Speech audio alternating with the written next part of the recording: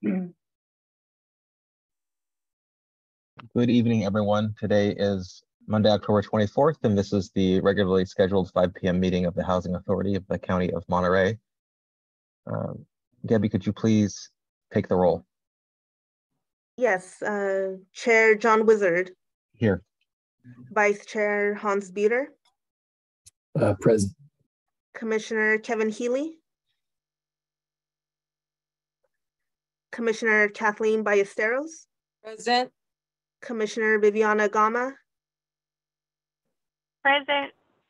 Commissioner Francine Goodwin. Present. We have a quorum. Great, thank you very much. Commissioner Ballesteros, if I ask you to lead us in the Pledge of Allegiance.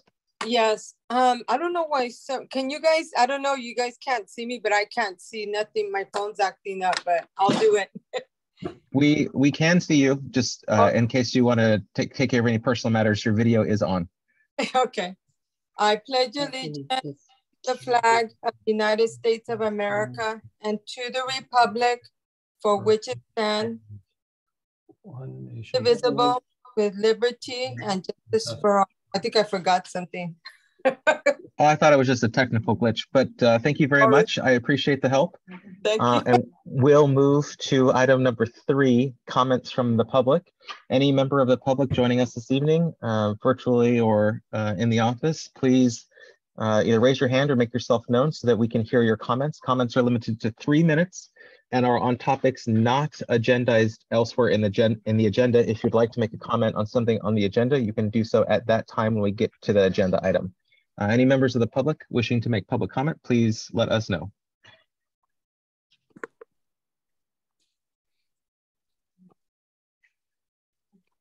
I don't see anybody with their hand up. Gabby, is there anybody on the phone? I don't see anyone. Okay. We'll move the agenda, but if necessary, we'll come back to the public comment if someone comes in a couple of minutes late. We'll now move to item 4, a presentation to Mayra Macias for her many years of service. Yes. So Mayra Macias, the certificate says 20 years. The agenda says, oh, the certificate has been changed. Yay. So for 10 years of loyal service. And I do not know if Mayra was able to join us on the phone, but we want to congratulate her and give her the certificate. Great, thank you. I am not seeing anybody with their hand up. So it doesn't look like she's joined us this evening, but you know, we can never gush about our incredible employees enough. Really, this whole operation only works because of them. So we remain ever thankful, especially, you know, as board members who only have a little bit of interaction with daily operations, just for all of the hard work and good work that they do. So thank you, everybody, for continuing to help serve the many families in Monterey County. We'll next move to item 5. The consent agenda consists of items A, B, and C. Item 5A is resolution 3070 for the continuance of Assembly Bill 361 for remote meetings. Item 5B is the minutes of the regular board meeting from September 26th, 2022. And item C is the special board meeting from September 16th, 2022. Is there any commissioner question related to the consent agenda this evening? No. Commissioner Goodwin, did I hear something? No. Okay, we'll go out to the public. Is any member of the public wishing to poll or comment on item 5A, 5B, or 5C on our consent agenda? If so, please either call out so we don't miss you, or raise your hand, or otherwise make yourself known.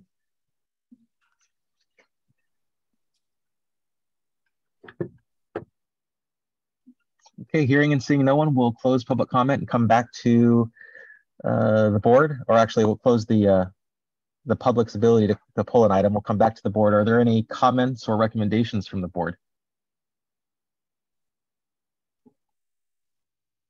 I make a motion to approve.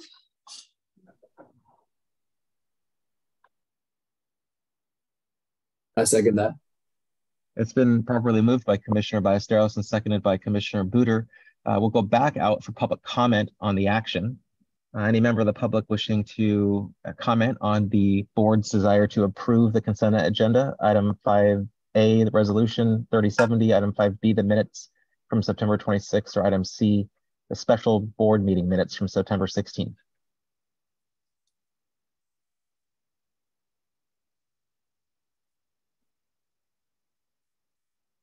Hearing and seeing no one, will close public comment on the motion and come back to the board. It's been moved and seconded. Can I have a roll call vote, please? Commissioner Wizard. Aye. Commissioner Booter. Yes. Commissioner Healy. Commissioner Ballesteros. Yes. Commissioner Gama. Yes. Commissioner Goodwin. Yes. Motion carries. Thank you very much. Next on to the reports of committees. Commissioner Ballesteros, any news from the Personnel Committee? Yes, we did have a meeting and everything is under new business. Wonderful. Thank you very much for your succinct report. Commissioner Gama, any reports from Finance and Development? We did meet this month, and also it's under the new business. Wonderful. I appreciate your concise report. Thank you very much. And on to Michi and Michi AA. If memory serves, I made a report in the last meeting. I don't know that we've had another meeting since. Does that sound right to you, Tori? Yes. Okay, so nothing to report. That concludes the reports of committees, and we'll next move to item 7, the report of the Secretary. Mr. Executive Director. Attended a number of meetings, including the CHISPA board meeting. Myself and several other members of staff attended a virtual roundtable that HUD hosted on EHV strategies with all of the California agencies that run an EHV program. And we came up with some good ideas that other people were using. And I think one of the things that we are going to be changing is the amount of our incentive fee that we were currently offering landlords. A number of communities had much larger incentive fees than we had, and it seemed like it was helping them. And I'll let Maria talk more about that in her report. I signed a settlement to settle the unfair labor practice that had been filed by the SEIU. It's making its way through other signatures, but I am expecting that unfair labor practice will be settled. Michi has vacated the office at 303 Front Street. We applied for more vouchers. It's a new type of voucher called a stability voucher from HUD. The stability voucher is basically like an EHV voucher, except without all the extra service dollars, and veterans are now an eligible service population. But other than that, it would basically operate like EHV.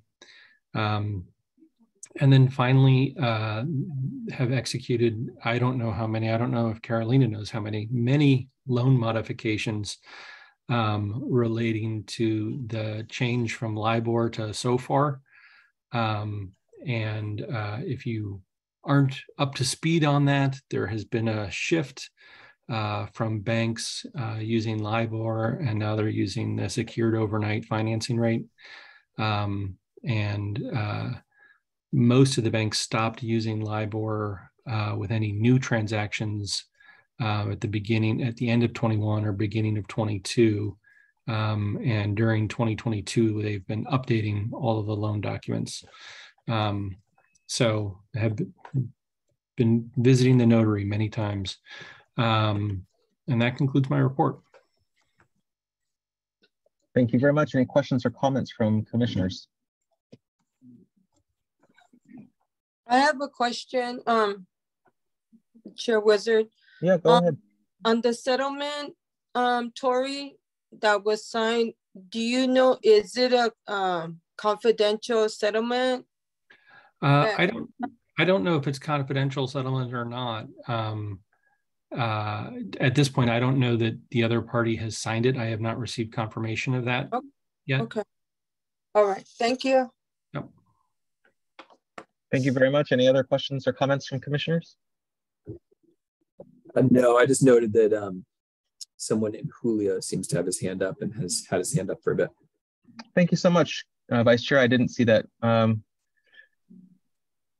Julio, are you, could you let us know under what agenda item you'd like to make this comment?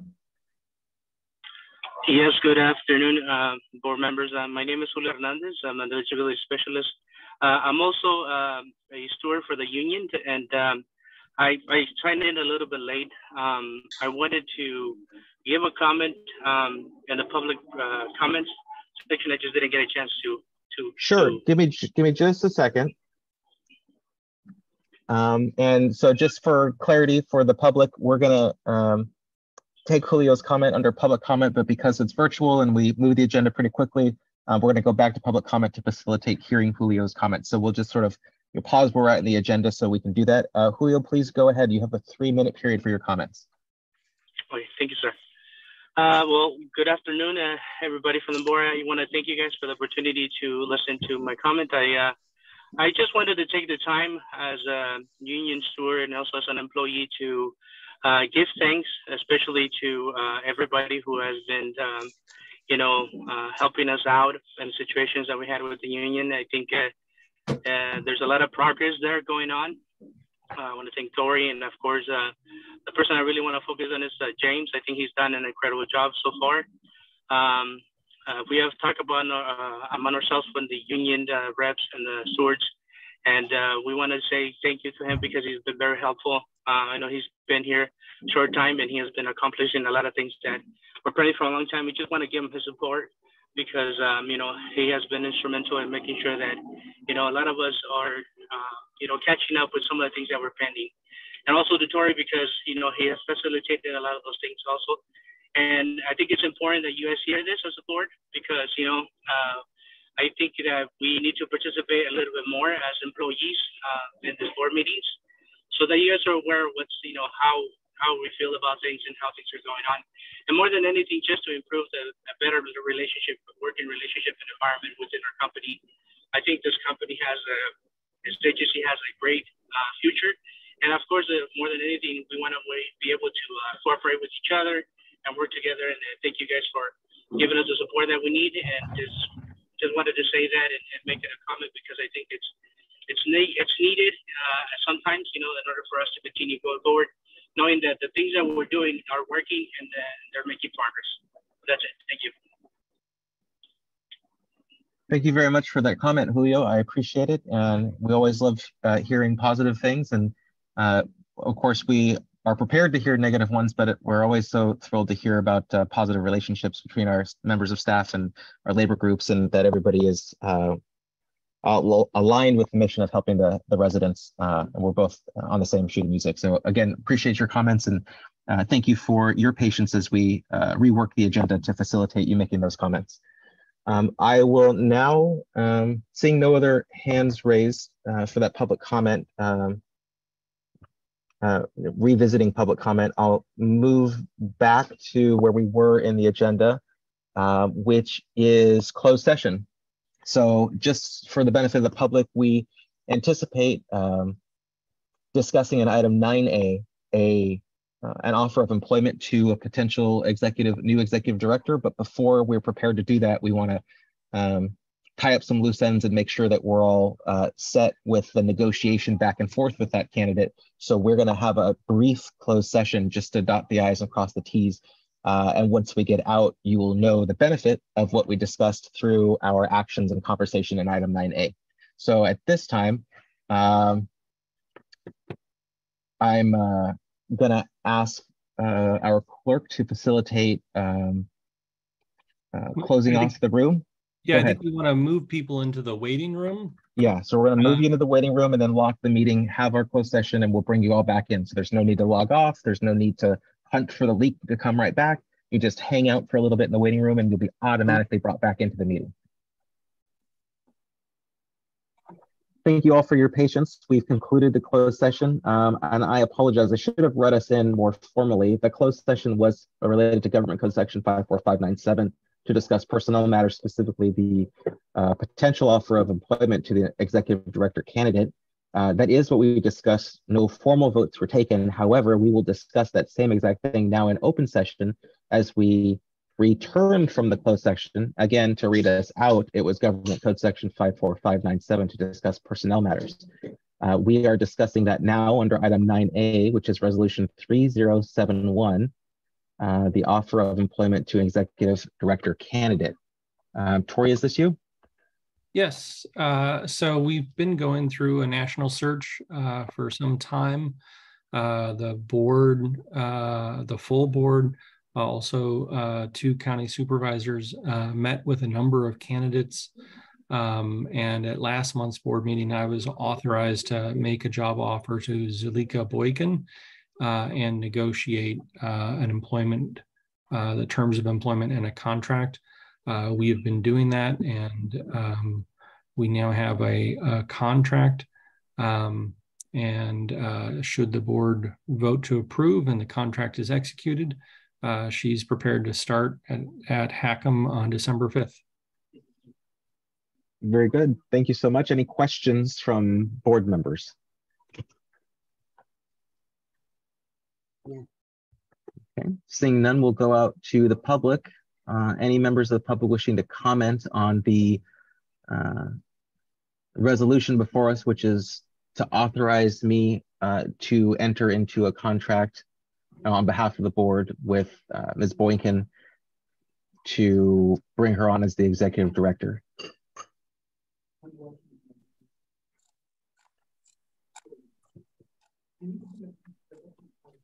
I don't see anyone or hear anyone. So I'll close public comment and come back to the board for comments or action.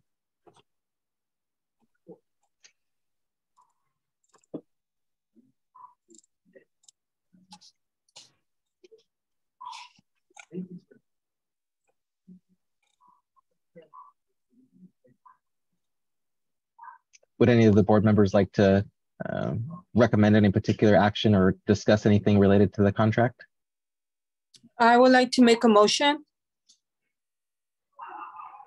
to authorize the Chair Wizard to offer of employment to an executive director candidate.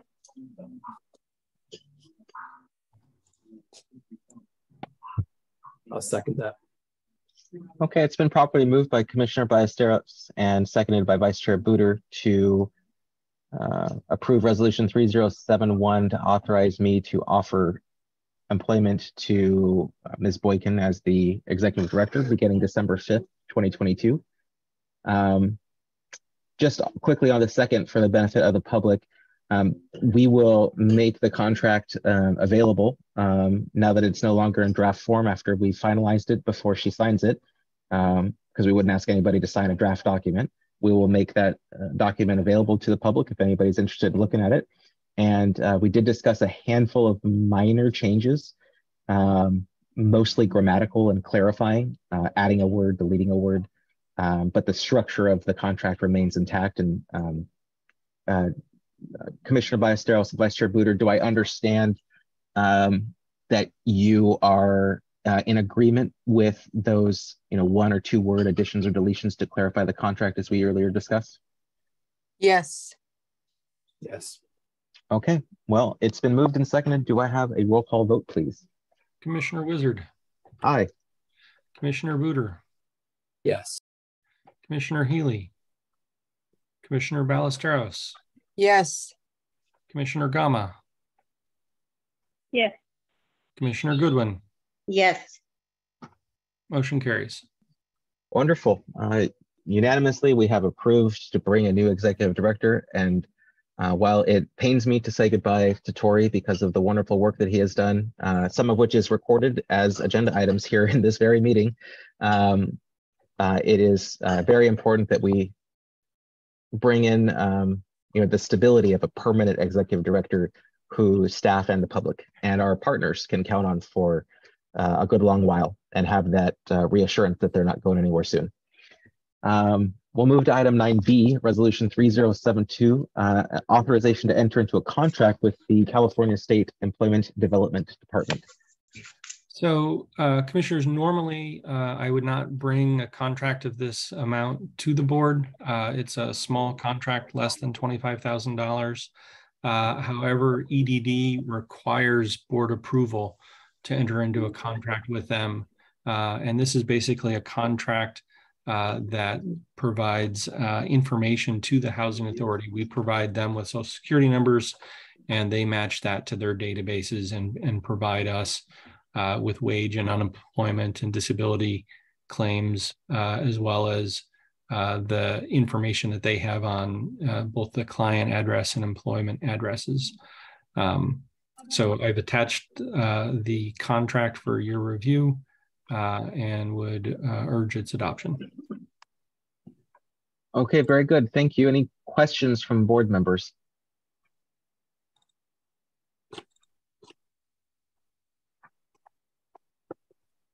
Okay, hearing and seeing none, I'll go out to the public. Is there any member of the public wishing to comment on item 9B, the resolution 3072 to contract with the State Employment Development Department?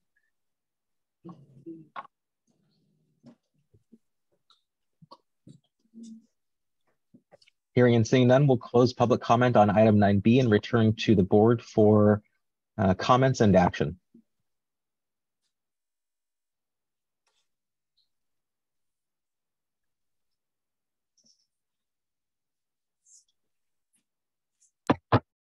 I move approval.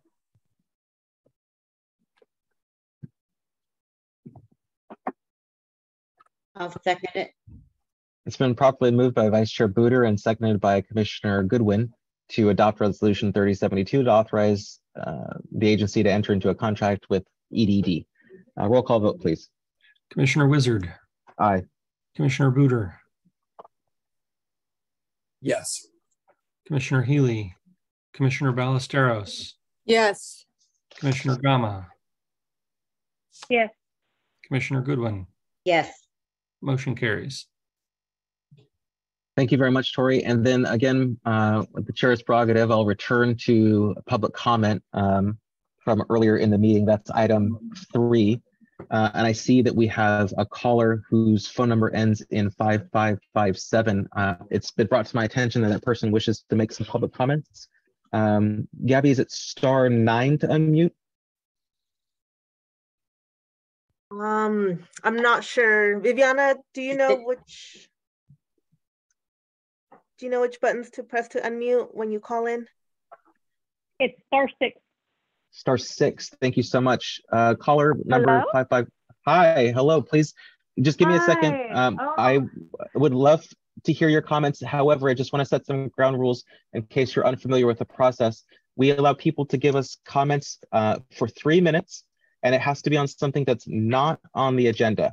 Otherwise, the comment goes under that particular agenda item. If that meets your expectations for what you would like to share with us tonight, by all means, please go ahead. Okay, I think I make the cut. Okay, go ahead.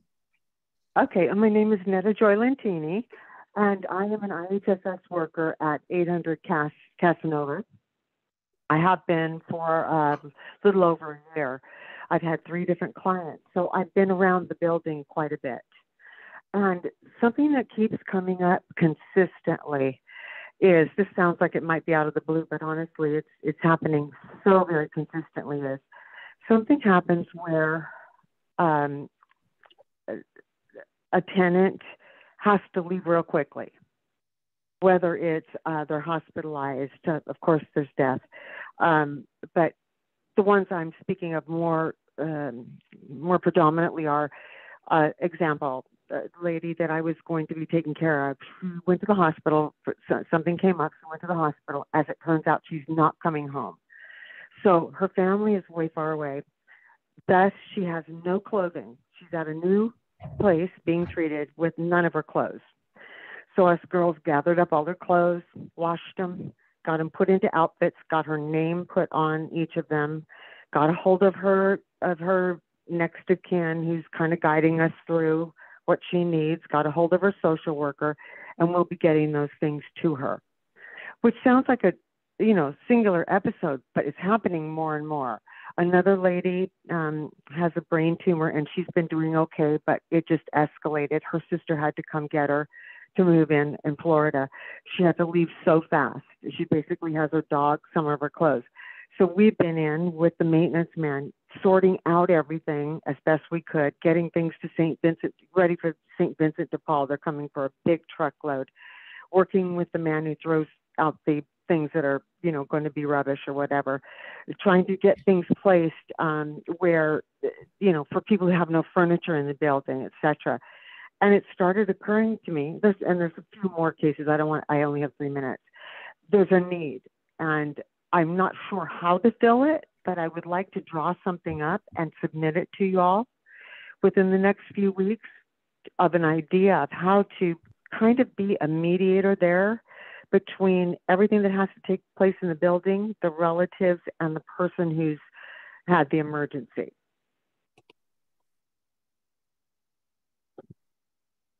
Hello? I just wanted to make sure I didn't cut you off because you still had a little bit of time left, and I don't want to eat into your period to tell us things. I don't want to tell you too many stories. Well, you have about 15 seconds if there was a final thing you wanted to say. I'm just thinking that I should write up some ideas and submit them to you for discussion. Yeah, it would be really good if Gabby, could you record her phone number, and then Tori, would you be able to facilitate someone reaching out to her and giving her the right email or a time to talk in person or over the phone so that we can work through this issue and see what kind of resolution we could come to? Sure. Yeah, and what was your name again? I'll spell it for you. It's a little difficult. It's N as in Nancy, EDDAJOY, and my last name is Lentini, LENTINI. Okay, thank you. Sure. Thank you very much for your public comments, and I appreciate your patience with us. I understand that our meeting starts promptly at 5, and if you are not here for that 20 or 30-second window when we have public comment, the meeting keeps moving, and so it's hard to grab that. And so I appreciate your patience. What happened was I was there, but I didn't know how to unmute myself. So I thought I was unmuting me, wasn't working. So that's why we just for the public and for the board, that's why we go back sometimes if we skip someone, just because we want to make sure that we're providing the opportunity for public comment, but still moving the agenda at a good speed so that we're not having minutes of downtime while we wait for someone to pop in. So thank you everybody for your patience as we facilitate the virtual meetings, and thank you, ma'am, for your comments, and staff will follow up with you soon. Okay, thank you so much. I appreciate it. Thank you. Have a good rest of the evening, and now we'll return to the regular order of the agenda. We concluded item 9B, and we'll move now to item 9C, resolution 3073, consideration of administrative plan chapter 4, applications, waiting list, and tenant selection changes. Tori, take it away. Sure. So let me start with a little bit of background. Our most recent audit found that we were not complying with uniform guidance in maintaining a waiting list. And what that means is the system was complicated and it wasn't following what was being written down. And the system is quite complicated. And I think it's having an adverse impact. And I think Maria can certainly speak to this more, but we recently called in 700 people from the waiting list, and most of them had checked off preferences when they applied that they weren't eligible for. And then what happens is staff is spending all of its time verifying preferences and then removing the preferences, which then makes the person go farther back on the waiting list. So all the work that had been done on that person was for nothing other than properly maintaining the waiting list and then putting the person farther down on the waiting list. And then we interplay that with, we have this homeless set-aside preference, which I think is a great thing. But we had kept that preference waiting list open. So somebody who had the set-aside homeless preference, they could apply at any time during the year. Everybody else could only apply when the waiting list was open once every several years for 2 weeks. And as a result of that, 89% of the vouchers that were issued in the past year went to people with the set-aside homeless preference. And I think when the board created that preference, that wasn't the intention, that we are only serving or mainly serving that population. And so I've circulated a track changes version and am recommending a number of changes, and they're outlined in the memo, and I'm happy to talk further in detail about them, but I'll stop my comments here because we still have a bunch of things on the agenda to get through.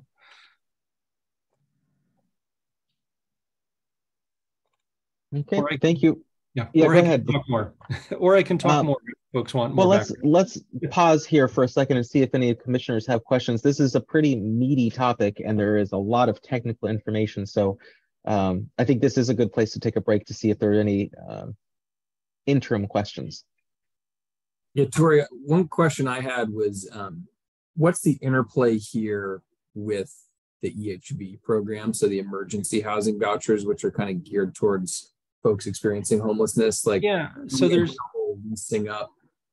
So there's two places of interplay. So one, the EHVs do not follow the local preference system. They are on a separate waiting list, and they needed to be added to the list of programs.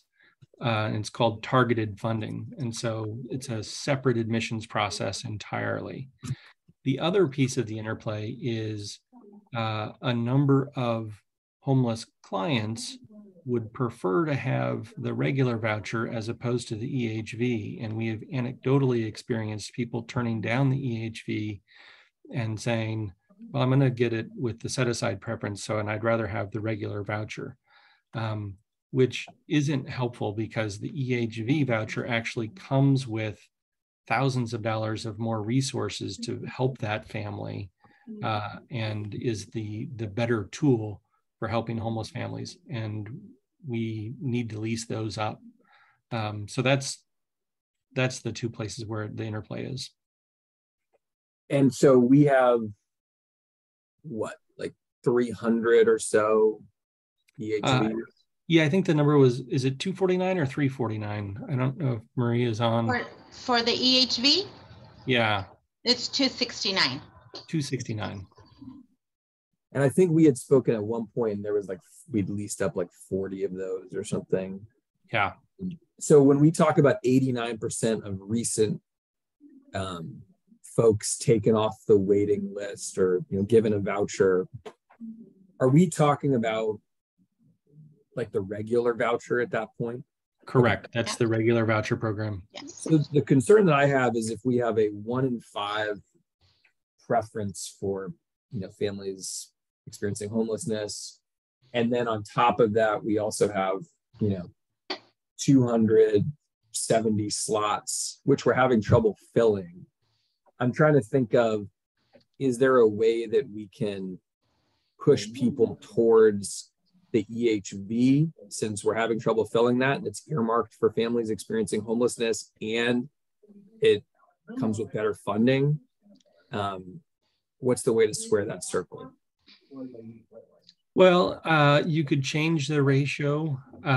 You could put a pause on the preference and say until the EHV program hits a certain lease up threshold, we're going to pause the set aside preference. Or you could eliminate the preference. Commissioner Booter, the families that do come in for the HSV, you know, the HSVP program, we do also check with our COC to see if they are one of the referrals that they'll be submitting to the housing authority. So that is a priority for us, is to interview all the EHVs. And I think to put a more fine point on it, the EHV uses an assessment system that is different than our waiting list. So we could get a referral from somebody for the set aside homeless preference, and they would not be in the next 100 names that we would receive from EHV. So it's possible they would be a different group of homeless.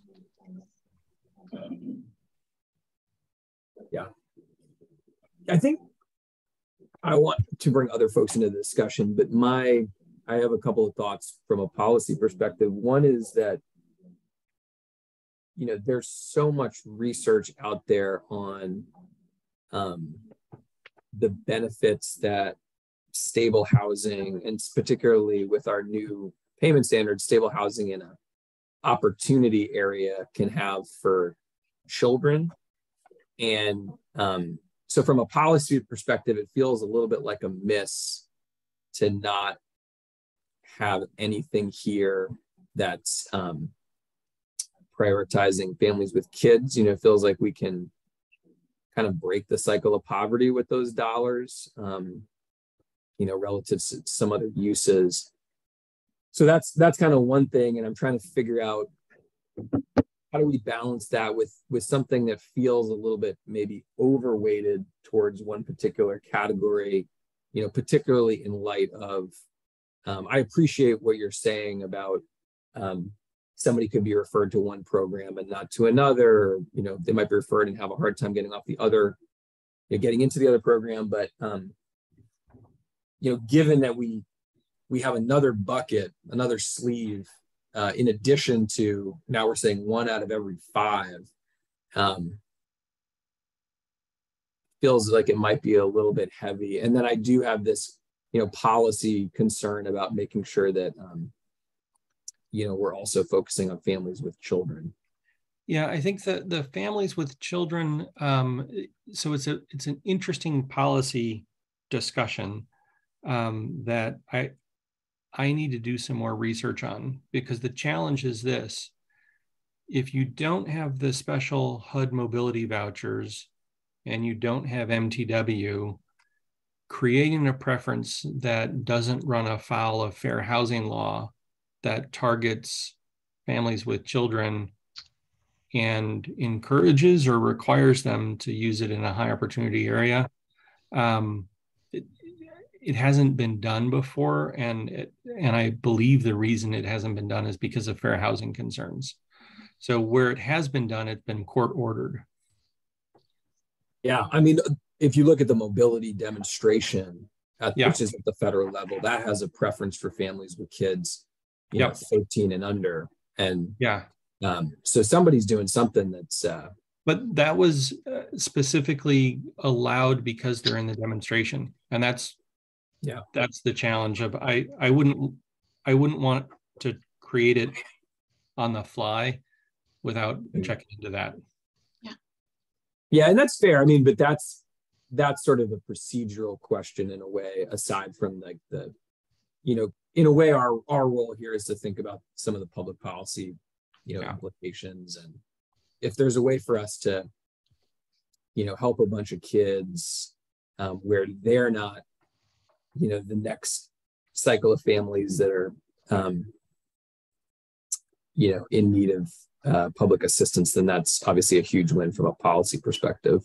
And there's just so much research out there coalescing around that it feels like a miss to, obviously, reducing homelessness is a key public policy objective as well. And the amount of money that we're going to spend on people that are not stably housed is massive, you know, too. But that's just something that's very top of mind.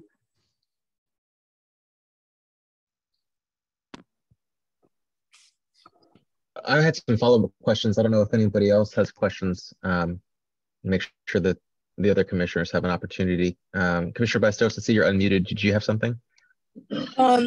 Well, I did ask a question in the personnel committee. I don't remember what that question was, but I don't know if Tori remembers, but what I think I'm trying to remember was I asked him, you know, because you might have, I told him, you know, you have all these waiting lists, and, you know, what you're trying to do is make sure that you're, I asked him, is this something that HUD is recommending? And also, is it going to help to alleviate, because there could be people on the list that maybe already have housing, you know, and that way it could give an opportunity for the next family or the next, you know, client. whether it be a veteran or the homeless to, so I don't know if Tori remembers my question, but I did ask. Yeah, so your question was dealing with, you know, so what happens to somebody today who has the elderly or disabled preference? And what would happen under the new plan? And today what happens is somebody with those 15 points for being elderly or disabled isn't coming to the top of the list. They're being crowded out by other people with other preferences. And we had set up a system that was creating all of these different categories and giving them different points. And then when they were added up, we were finding that there were whole groups of people that were practically never going to come to the top of the list that might really need a voucher. And we know we don't have enough vouchers for everybody. We know nationally we don't have enough vouchers for everybody. And so that a lottery system is a fairer way of giving people a shot.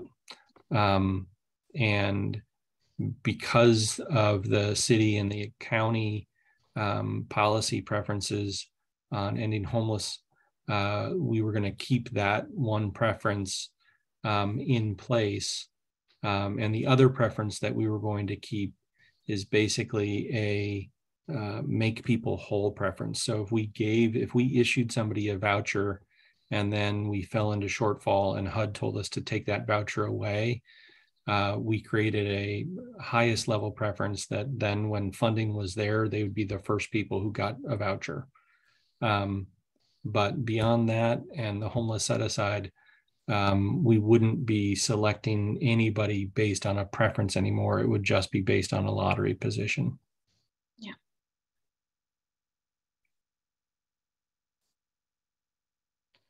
All right, so I wanted to, approach this sort of more like a recipe, and just ask some sort of foundational questions. Do I understand from the report? Am I reading it correctly that 89% means that just shy of 9 out of 10 vouchers today are issued to the homeless set aside applicants? Yes. Correct. Yes. And we're proposing to move from just shy of 9 out of 10 to be 2 out of 10 or 1 out of 5. Correct. And it was not our intention to be at 89%. And it is our intention by way of this policy, it's the recommendation that we go from 89 to 20%. I'm not sure what the board's preference or direction was. That's why I was changing it. And I'm open to other ratios, but 1 out of 5 is a higher ratio than many housing authorities, but it is not the highest. I've seen others that have a 1 in 4 ratio. Okay. So, another question I have is, and maybe this is specific to Maria, but either way, what are some of the eligibility criteria for homeless set aside? And this one could be pretty topical because I have another question that will sort of branch off of that one. Okay, for the homeless set aside, in order to qualify for that preference, they need to be case managed, and we have our partner agencies that work with these families.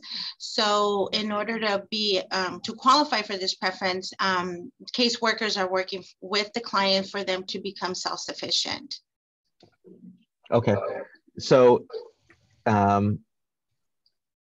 Are those case managers, do any of them work for the housing authority, or are they all with external partners? They're external partners or partner agencies. Okay, so do we have any sense of the barriers to participation or uptake or any sort of evaluative metric to determine, the reach and effectiveness of these external partners who are referring people to us for homeless set-aside vouchers? You know, do we do any audits, or is there any sort of reporting that's required to be considered an external partner, where they've got to say, you know, we had 5,000 people apply, but we were only able to talk to 37 of them, or we talked to 100% of the people who filled out our application? Or do we have any sense of, you know, their program as they interface with us, and we agree or don't to assign or work toward assigning a homeless set-aside voucher? Not formally. Yes. And I would say that anecdotally, the staff has had some concerns that people are being referred to us that aren't receiving Correct. the 1 year of supportive services. Yes. Okay. And I guess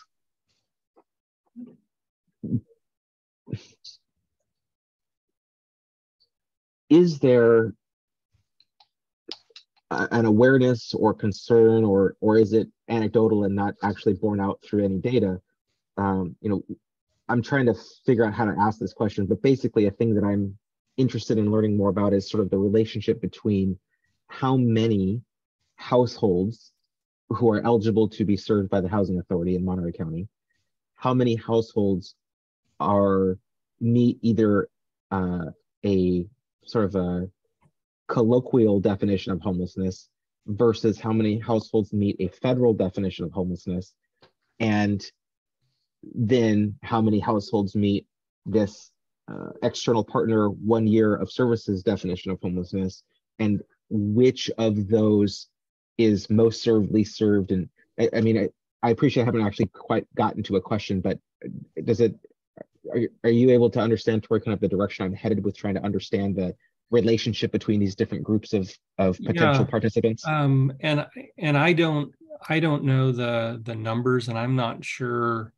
even that the Homeless Coalition would have good data on being able to say these are the different subsets. It's somewhat of a fluid situation. Yeah, and the reason I'm asking that is because I'm worried that we have, you know, I appreciate that anybody who meets is 60% of median income is, you know, theoretically is eligible to apply to the Housing Choice Voucher Program. But if 89% of those vouchers are going to people who have been in this support program, supportive services programs for a year or more, you know, there's a finite resource and not infinite, but need that exceeds that finite resource. So I'm worried about, you know, as this report says, you know, we're by operation of this program as it stands today, there are people who are not being serviced who would otherwise be eligible because this one group of people is using 89% of the resources. And we're trying to balance that out. And I understand that. But I also am worried that if we go down to 1 in 5 or 1 in 10 or 1 in 20 or whatever number, that we will, that we could be unintentionally harming a different group of people because we're trying to open it up to be more equitably accessible, but ultimately, you know, we didn't capture the right data, or we didn't shape it just right, and so we've ended up just pushing that missed opportunity to a different group, but it's still there. Yeah, so I raised this preference change as a proposal at the Coalition for the Homeless board meeting, and didn't receive any questions or pushback or follow-up questions from the group. And I let them know that the board meeting was tonight, and I'm not sure that I see anyone signed up for public comment. So I think that there are enough is not the right word. There are many homeless programs right now and lots of resources coming to the county to target homeless. And for us, the biggest one is EHV, and we desperately need that program to work. And right now, the way this system is set up, we're spending all of our time verifying preferences that people don't qualify for. And the other piece that we'll talk about in a later item is we have a huge wave of HAP funding coming in, and we desperately need to lease up the program and quickly. And these admin changes are one of the things that will make it easier to lease up the program, because right now we are serving some of the hardest to house with the most barriers and the hardest to convince landlords to take them. Okay, and my last question is, do we have any sense of the demographics of people on a wait list who are not on the homeless set aside wait list, in terms of the composition of the family, whether there's anybody who is legally a juvenile, whether it's anybody with any sort of special needs, or people pursuing education, or any female head of household. Do we have any sense of the demographics of people outside of the homeless set aside program? I'm not sure what information the team is able to pull together. Yeah, I would have to run a report, but the majority of the set aside homeless preference, the families that we have is just they're single individuals. So one of the biggest problems that we have with the set aside, we're encountering that a lot of the referrals that we're receiving, they don't qualify for the preference. They need to qualify under the McKinney Act. And so it makes it very difficult for us to determine whether they are homeless or not. So okay, the agent, yeah. So for going back to your question, I mean, I would have to run a report. Yeah, and I'm not necessarily looking for the actual numbers right now in the meeting. I'm wondering if we keep that data. Do we have access to the data of the applicants outside of the homeless set aside voucher program? No, until they actually come in, that's when we get all the data. Okay. So just sort of to complement Hans, Vice Chair Booter's questions and comment, I'm worried about who we are not able to bring into the program, because 89% of the vouchers are going to the homeless set aside, and I don't know there's any number of ways to approach that. If you have 100 people, this is theoretical and hypothetical, but if you had 100 people in Monterey County that were eligible to receive some assistance from the Housing Authority, and 89 of them were homeless and 11 were not, it would make sense. The numbers would just bear out. If you were able to help all of them, 89% would be the ratio, 89 out of 100 that you would help. But if we have fewer vouchers, fewer ways to help people than the number of people applying, and it's not even a 1-for-1 where, proportionately we're helping each group relative to the size of each group, we need to make a policy decision about where we're going to focus our efforts. And I'm particularly frustrated about the limited time and resources that our professional staff has, and to go through this process repeatedly only to see something not work out, or someone not even be eligible in the first place. I don't know if that's a training issue with our partners, if that is sort of a willful ignorance to push people through that aren't going to be eligible, just to say that you push people through, or maybe hoping that it takes enough time administratively so that when we at the Housing Authority review their file, it's been a year and a day, a year and a week, and they just snuck past that 1-year deadline to make them eligible. But nevertheless, every minute and every dollar that we spend outside of helping people, achieve housing is a minute and a dollar that doesn't go to getting people housed. And we can't have a batting average of 1, but as best we can, every contact we make should be with the goal of and appropriately scoped so that we have the highest return on investment for the residents of Monterey County who are relying on us to perform the highest and best possible service. And Chair, if I can just clarify, the year of service is the partner is supposed to provide that after they're placed. So it's not a pre-requirement. What the pre-requirement is that they meet the McKinney homeless definition. And that's where we run into trouble, is the service provider are referring people who don't meet that definition.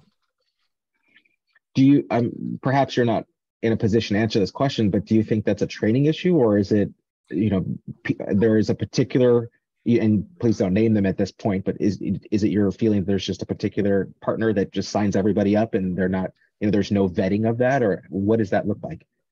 I think some of it is a training issue and some of it is just resource allocation of this is a resource and this is the, when the waiting list is closed, this is the only way to get on the waiting list. And so people are like, well, yeah, let me shoot you over. We'll see what happens. Commissioner Wizard, I do want to say that we do have our quarterly meetings with our partner agency, and we really do stress to them and we remind them about the McKinney-Hearst Act definition. And, we do question some of their referrals, but, we have quarterly meetings with them constantly, or we talk to that partner agency, but it is, like you said, it could be a training issue that we just need to go back and speak to the partner agencies, because they always have different people. It's not always them. I mean, it's an ongoing for them to get new social workers. Okay. Well, I appreciate that. I am cognizant that this agenda item has gone on for some amount of time, and I know that there's Tori, you offered to take a break, so I'm under the impression you have more to share.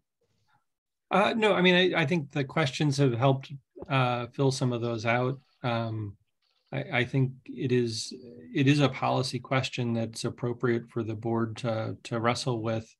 I think that the need on our end is we need to have a system that works well, that increases our success rate. And right now what we're doing isn't working. Yeah. Okay. Are there any other questions before we go out to public comment? I want to make sure that we open that up. I don't hear and see anyone else, so I'll go out to public comment. Is there any member of the public wishing to comment on this agenda item and about the homeless set-aside and the way that we facilitate the use of the vouchers?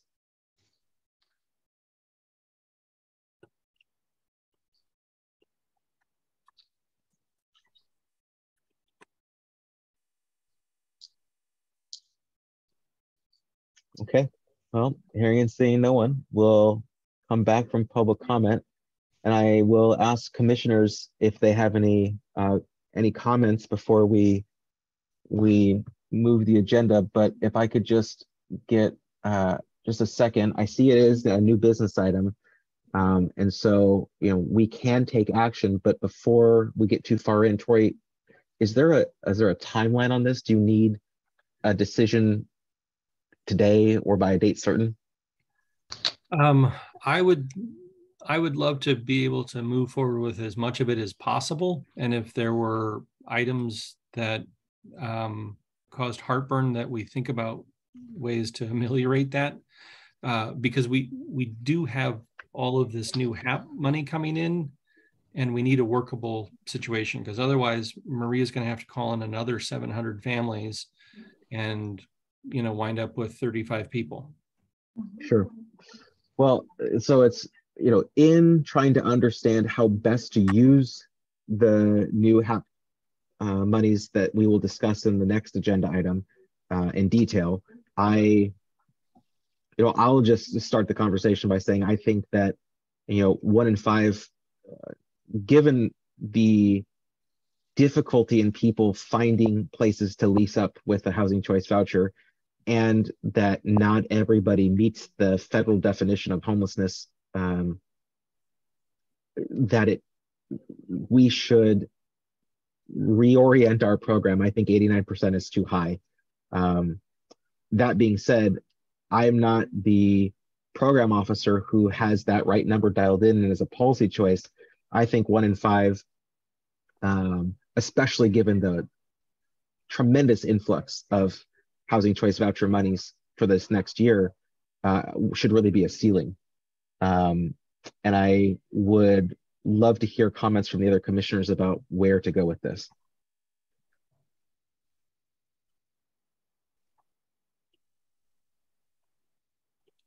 Would 1 in 4 change it dramatically?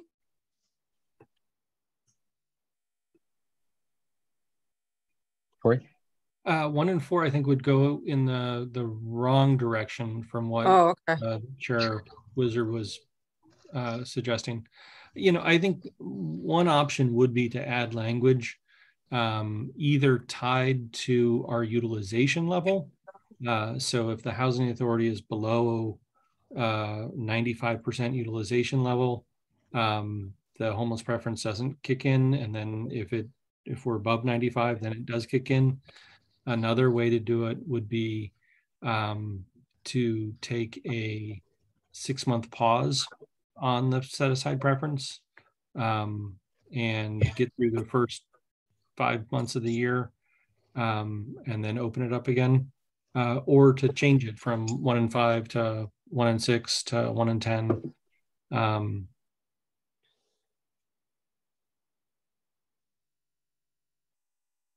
And I mean, Maria, you had mentioned something about this. You're basically saying it's a subtly different pool between the EHV and the set aside. Yes, I mean, I had a real, because I know, like Tori mentioned, we have not been in compliance, and it's been a big issue since I've been in this position, and I have brought it up. Other housing authorities have it by date and time, which makes it a lot easier, and it's much faster for us to put more families out there. Or we could do the lottery, which is a lot easier too. Because of these preferences, we are like the only housing authority has these unique preferences, and these preferences have been with this agency for years that I know of. And since I used to do audits too, we were always not in compliance because of the way we do our selections. And it does take a lot of our time, especially staff, because when we open it on the portal, it lists all the preferences, and if you know, all the families are going to apply everything, so it makes it very impossible for us to get, like Tori mentioned, just, you know, when we did the 700, a lot of lost their preferences. The ones that we'll be getting would be the ones that are in place that have 65 points. But those are not going to get served because I have the homeless set asides that they're ranking 100 or 115 points above everybody else. And so in Tori's memo, it's not really relevantly fair for those people that applied online when we did have our wait list open. So the ones that are getting housing are the ones that didn't apply at the time when the wait list was open. And, so, you know, I really did stretch with COC to please refer all the EHV referrals, because what I'm doing, I'm checking all the referrals with the HSVP. And if they're on that list, I'm putting them through EHVs. So what if we, I'll just throw a proposal out there that I guess has a few aspects to it. What if we paused on the homeless preference for 6 months while we go through this big lease up? And it's going to be important that we use these dollars. And we also want to get the EHV, you know, program leased up. So pause it for 6 months. And why don't we for now say 1 in 10? We can come back and change it at any point. And you know, from a personal level, I'll throw this in there from a policy perspective. Could we potentially have Tori go and study the concept of a parallel preference for families with children, probably seeking some legal counsel, and then we could come back and reconvene next month and, you know, continue the discussion. Yeah, that works for me.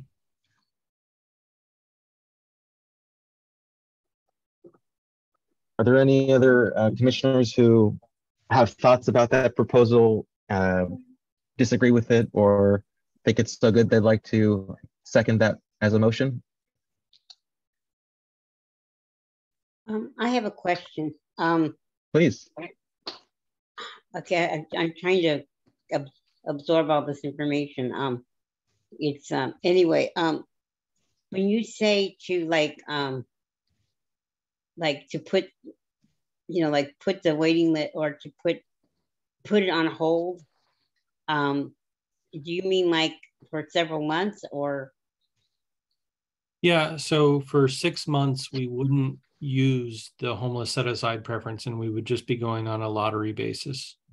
Okay, my only concern or thought is with winter coming up,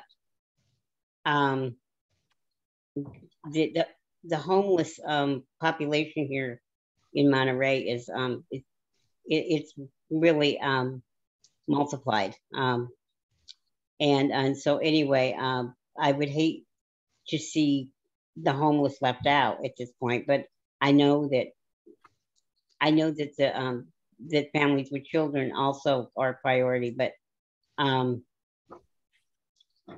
don't know. Do you think that maybe the time, like the timing, like to put them on hold could be better suited maybe in the spring or summer? Yeah, so the timing issue for us is we need to spend the money in the winter. Okay. So we can't wait to spend the money until the summer or the spring. Okay. The other thing is, from a lottery perspective, all of the people that have this set-aside preference, they'll still be in the lottery. We're not saying that they won't be in the lottery. They'll still be in the lottery. And they still have the advantage of they've been able to apply when nobody else has been able to apply. So the waiting list is overrepresented with people from this category. So we'll still be serving homeless, just not 89% and just not 20%. Okay. And Commissioner Goodwin, and also those people, they may be on the EHV, the emergency housing vouchers. Oh, okay. Yes. Okay. Thank you. So Francine, we have this parallel program where we've got 269 of these emergency housing vouchers that are targeted specifically towards, families experiencing homelessness. And we've leased up, the last count, like around 40 of 269. And so part of the thought process is, hey, can we accelerate that process by pushing folks in that bucket, fill that up first. And if those don't get used by December 31, 23, they get taken away. Okay. So we have to use those vouchers. Okay. Okay. So I guess the only thing I'd say is the homeless still have a unique access sleeve of vouchers that are just for them. Okay. Thank you for clarifying. Appreciate it. And on the EHV, we have received over 300 referrals. And so a lot of them, even if they get referred, we can't find them. So it's been taking a long time for us just to get them in here. And we've been working with the partner agencies and with COC to make more referrals to us. That can be a challenge. It is very challenging. Are there any other questions or comments, concerns about the proposal to push pause on the homeless set-aside program for 6 months, if I remember correctly, and then once that 6 months runs, to set the standard at 1 in 10? And again, that's with the caveat that once we get into that, if that's what the board chooses to do, and we get into that, we of course reserve the right to make any adjustment whatsoever at any time. But just sort of charting a course for the future, we have to pick somewhere.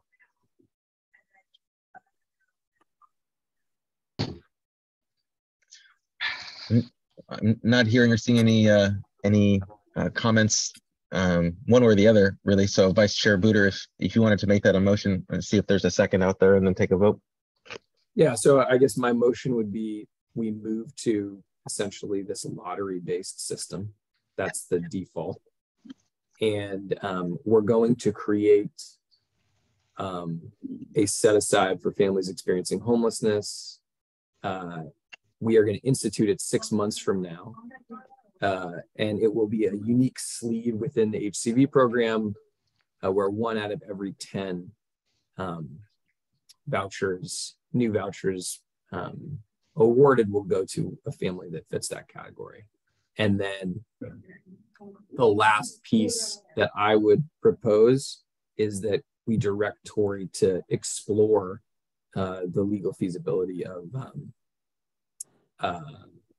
a parallel preference for families with children. All right, well, it's been properly moved. Is there a second?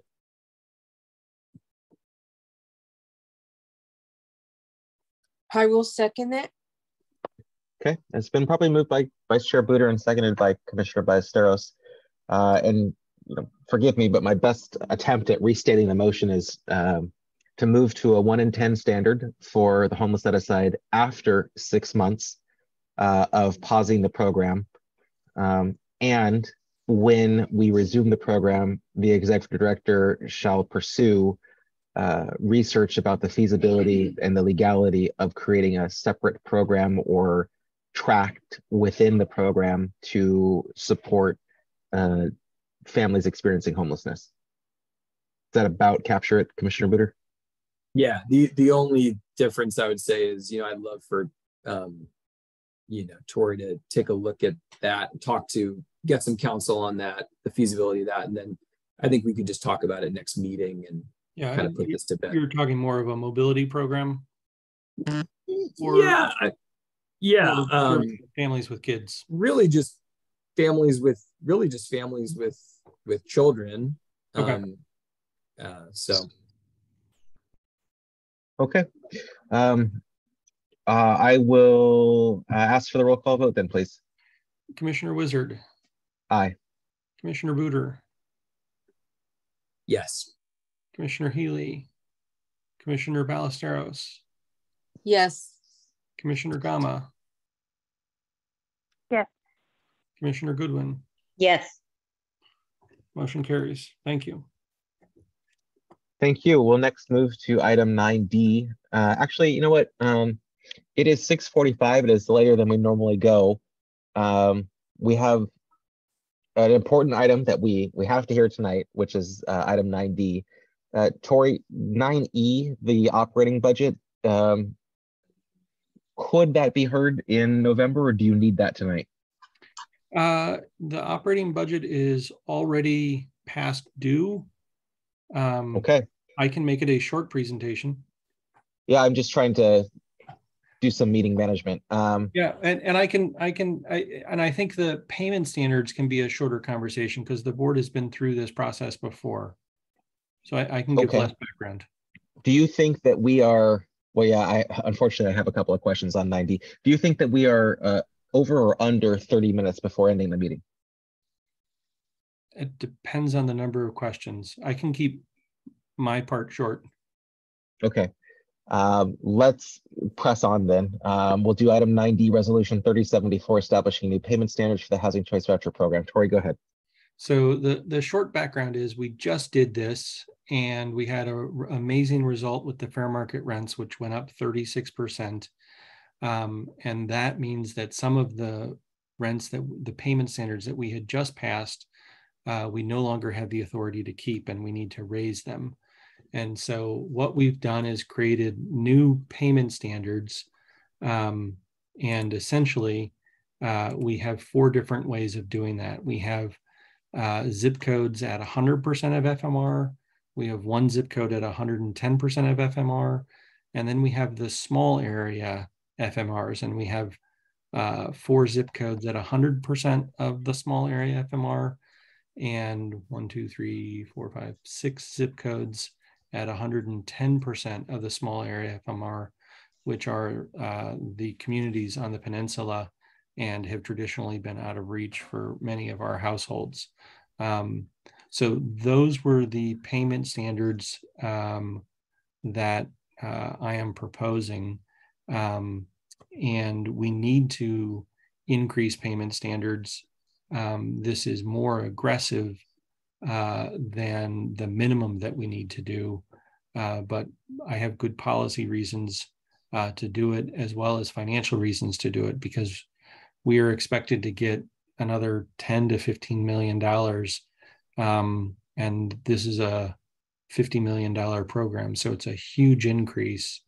And we need to spend that money because then we get it back with interest the following year. All right, questions from the board?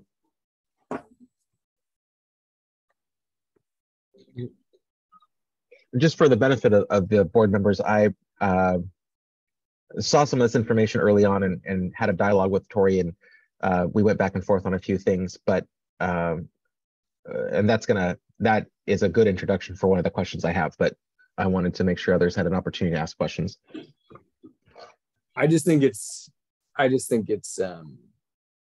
you know, like Tori said, on a base of, you know, of course we have a $50 million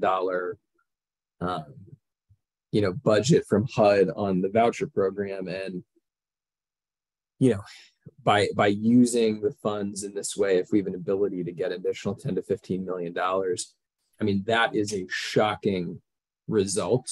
And I just kind of tip my hat to Tori for the you know, the ingenuity, I think, that went into this. It takes a sophisticated operator to pull this off, and the analysis that was done of, hey, how can we maximize you know, this program? You know, I've looked at some of those spreadsheets, and what he basically was able to do was increase the subsidy for families. There's like basically not a single you know, community that went down. Everybody went up. All boats floated up, and we got, in addition to that, potentially the ability to serve extra families. And I just think that's a huge win. So, you know, for the team and for Tori, I think this just makes so much sense, and just take my hat off to you guys. I mean, in this kind of you know, environment, like working with HUD, I mean, that's just not something that you see every day. And so for this to be like effectively the biggest increase in, you know, FMR in the country as a result of this special rent survey that we conducted, I mean, you know, we kind of went for the extra credit offering here, and I just think it's just a huge victory. So I don't want to miss out on that. Tip my hat to everyone. Great comments, Vice Chair Buder, and I wholeheartedly agree. I mean, it's truly a tremendous increase, and it's, you know, unfathomable that, you know, the conversation before we see these numbers is, yeah, it's just really hard to get housing choice vouchers, you know, under contract. It's really hard to find opportunities for folks with vouchers, and we do this, you know, the staff does this research, and turns out, yeah, it was because it was about a third too low. And that's why we had such a hard time getting these vouchers taken up. And, you know, incredibly, we were able to convince the feds that, yeah, they're so low to be, you know, so hard to use that we're underutilizing the opportunity, and they're on the hook and agreed to pay more. It's really incredible. And so I only have topical questions, but one of them is in the staff report. It looks like you made reference to some local knowledge and local conditions where you made adjustments to some of the more historically expensive zip codes that kind of line the Monterey Peninsula region relative to the median income and cost of living throughout the entire county. And if memory serves, one of those zip codes, it's the fourth to last graph in your report on page 55 of the packet. You list 3, 4, 5, 6 zip codes, but I noticed one of them is not 93950, which is the city of Pacific Grove. And I subsequently on page 57, looking at the table, I see Pacific Grove 93950 is lower than Monterey at 93940, and some of its other neighbors. Yep, I can make that change. We can go to 110% there. I just, the reason I'm asking, and thank you, but the reason I was asking was just to harmonize the inputs we have given the local knowledge and not to leave someone out unless we have that discussion around why it would be important to do that. But hearing your comment just now, hearing your comment just now, it seems like we can make that adjustment. And again, this isn't necessarily, HACM is on the hook to pay out all these dollars, and where's the money going to come from? It's the federal funding. And if we don't use it, we'll lose it. So I appreciate that we're trying to maximize opportunities for people all across Monterey County, but especially in those places, because a subsequent question I had offline, commissioners, that I'll just share some topical details with you is I asked about voucher utilization by zip code, and just for your reference, there are 735 voucher holders in 93901, which is in Salinas. And there are 95 in Pacific Grove, and there are 4 in Carmel. So I appreciate that we want to expand the opportunity and get people into these high resource areas where we know that there are positive outcomes for health and livelihood. And so if we can increase payment standards in those places that are traditionally less accessible, hopefully we can make positive changes in people's lives and break cycles of poverty and increase all of the factors that lead to longevity and health and wellness. So I guess now that I've worked my way through it was really just that one question. Great. And I would just offer a friendly amendment that the memo, the resolution is the 1024, not the 1022 memo. And I will update, I've already updated the chart on my desktop, but I'll make sure that the corrected 93950 reflects the 110% small area FMR. Excellent. Thank you very much. Any other questions before we go to public comment?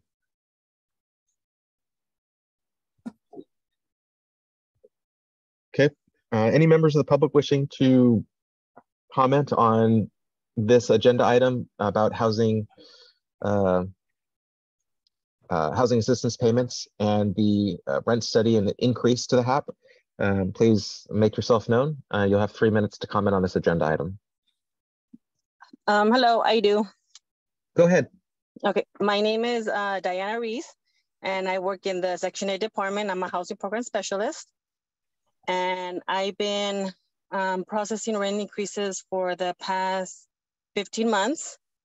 And I disagree with the proposal for the new payment standards. I understand the logic regarding raising the payment standard, which is to receive more funding for the HCV program. But by raising the payment standard, we're also hurting our community. We're sending a message to the landlords telling them that these are the rents per bedroom size. $2,100 for a studio in Salinas in South County, or $2,675 for a 2-bedroom unit. I know that these rents are high. I deal with rent increases requests on a daily basis. I conduct rent surveys in order to approve rent increases. You can search on Craigslist and you can see that the rents are lower than the proposed payment standards by the landlords. But landlords are gonna see our payment standards and assume that this is what the market is, and they're gonna start increasing the rents, not just to the families receiving Section 8 assistance, but to the Monterey County community. This is an ag community, families earning minimum wage. Yes, we're doing a service to our families on the program, but we're also doing a disservice to the Monterey County community.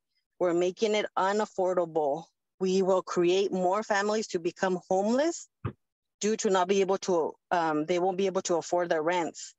The solution is not increasing the payment standard. The solution is for HACM to work with the cities and the Monterey County to build more units. We need to build units to better serve the communities. Santa Cruz County ranked the second most expensive place to live in the country, but HACM is proposing to increase the payment standard higher than Santa Cruz and Santa Clara Housing Authority. Once again, we will do a disservice to the Monterey County community. I propose to revise the amounts that are being increased in the payment standard. And saying that by us increasing the payment standard, landlords are gonna wanna rent to Section 8 clients. That's not the case. I dealt with that. I did move-ins, I do inspections, and landlords just don't wanna rent to Section 8 clients. It doesn't matter if we increase the payment standard to $5,000 for a 1-bedroom, landlords are not gonna wanna rent to them. It's, you know, they're looking at families who have good credit. Our families, most of them don't have good credit, that are working, that have a security deposit. Security deposit has become a big issue because the rent being $2,100 for a studio, that means that they want a $4,000 security deposit. Families Diana, on will the you program please don't have that. will you please bring your comments to a close? We've reached the end of your 3-minute period. Sure. Thank you. Okay, thank you so much. I appreciate your comments, and they're very helpful for helping us form up a discussion. Are there any other members of the public wishing to make comments on this agenda item?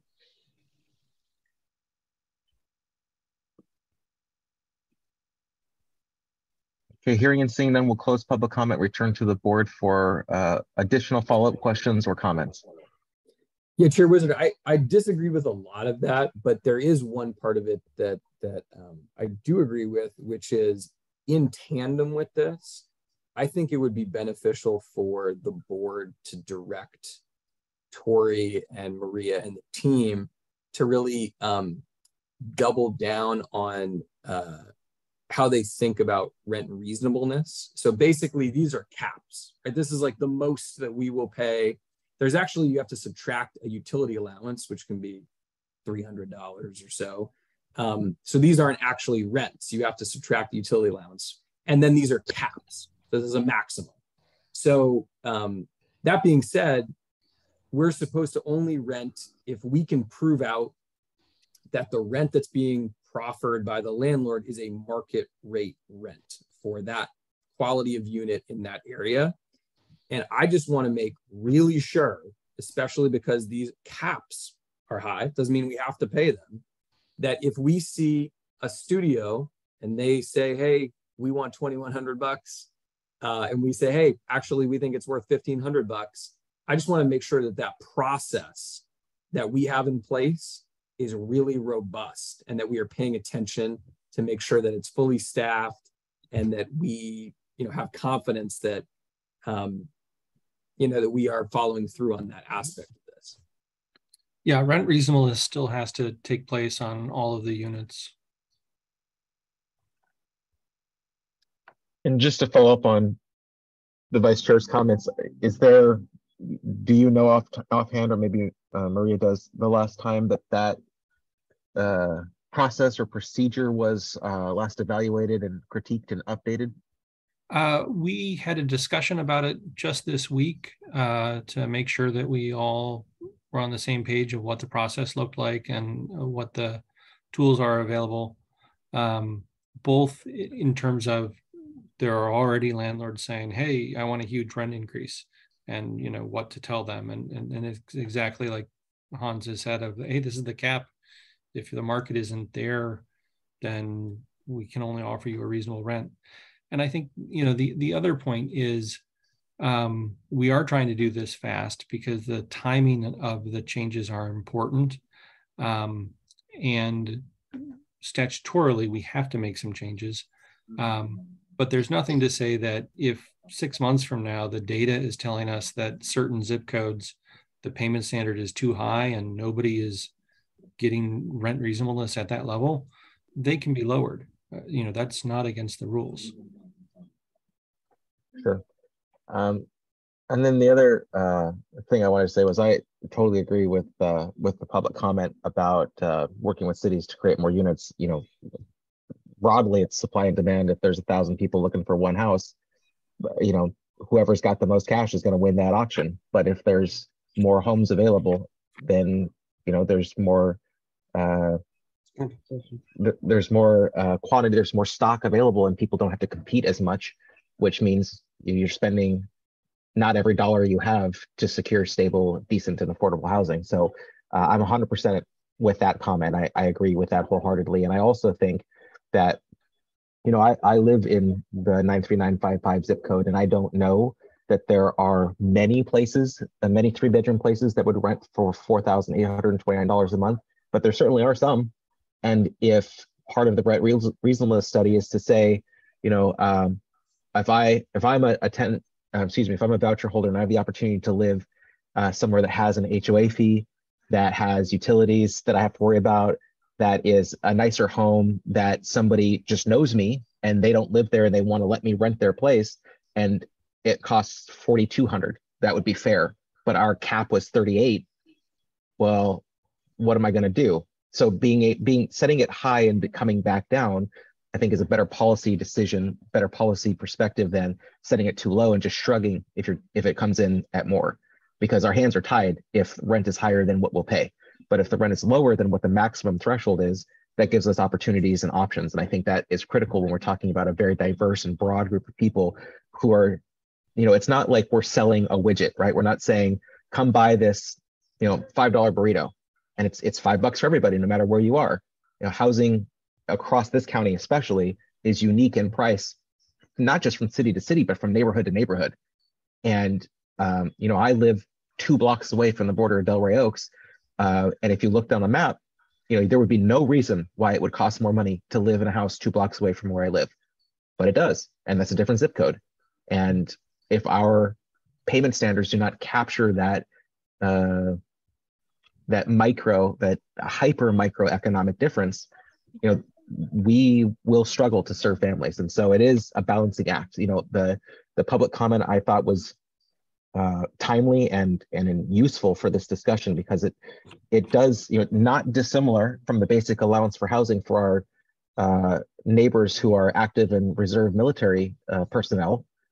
You know, they have a tax-free subsidy to pay for their housing, and that raises rents for everybody. It raises home values for people. And so there is already a group who doesn't have to pay for housing, and it makes it harder for us that do. So should we tell people who have even fewer resources and don't get a tax-free benefit from the federal government? Now, granted, they're working for it, but should we tell one group that gets it, that's okay, but another group who gets it, that's not okay? You know, either the rule is applied uniformly or it's not. And I'm not prepared to tell people who have very few resources and are otherwise couch surfing or living in a car that they can't enjoy increased rent payments, while people in the military get to have a similar benefit. Now, granted, you know, serving the country in the armed forces is certainly a sacrifice, and we should reward that as best we can. But I don't believe anybody should be forced to live in a car out of a policy decision by some bureaucratic board, when we have the opportunity to provide them safe, decent, and affordable housing through another mechanism. So it is a difficult conversation, and it's those comments are well heard, but you know, we have to figure out how to walk that tightrope, and what we were doing currently left a lot of people out. And so trying to figure a way to bring more of them in, you know, we have to at least look under that rock. We have to at least, you know, explore that before we make adjustments and say no thank you.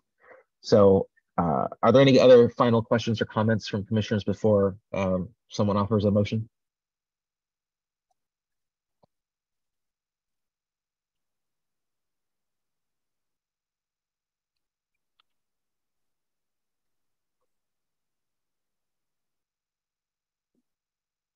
Okay, I don't hear or see any other comments or questions. So what is the will of the board? I make a motion to approve, subject to that one small change about 93950 that you mentioned.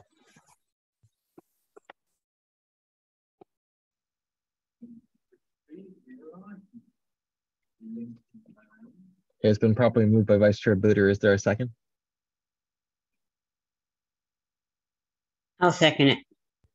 And it's been seconded by Commissioner Goodwin that we adopt Resolution 3074, establishing new payment standard for the Housing Choice Voucher Program. Roll call vote, please. Commissioner Wizard. Aye. Commissioner Booter. Yes. Commissioner Healy. Commissioner Ballesteros.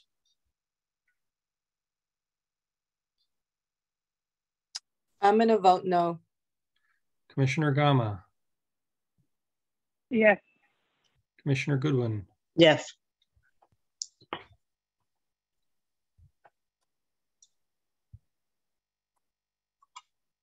Okay, the motion passes 4-1-0 with Commissioner Healy absent.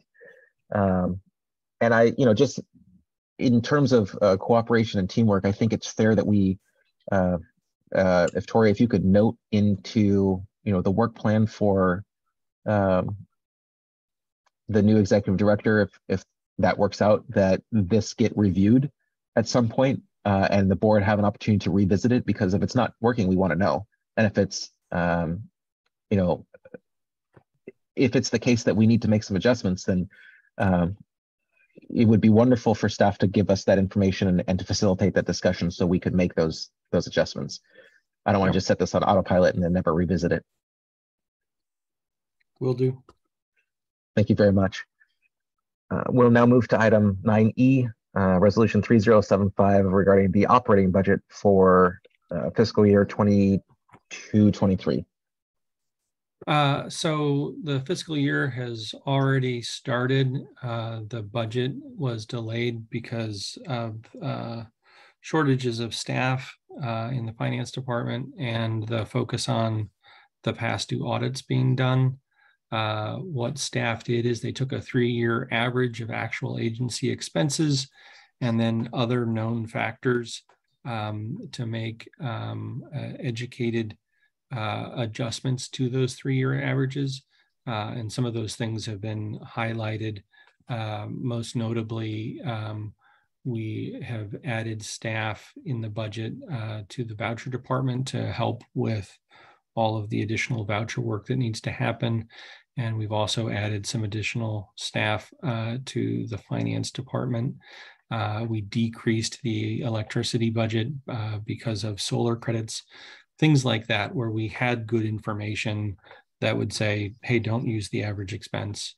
And then we also built the number of the property budgets had already been submitted and created earlier, and those all flow up into this consolidated budget. From a high level view, the revenue is up, the operating expenses are up, the net income is about $1.8 million, but a lot of that is carried interest, which isn't actual cash. And so the forecasted cash net income is just under $400,000. And I'm happy to address other questions.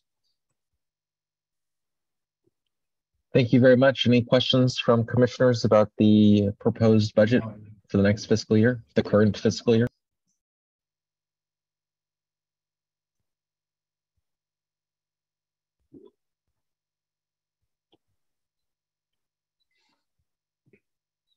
I just had one question, and it's not really specific to a particular line item. I noticed that some line items, I'll just try to find one quickly.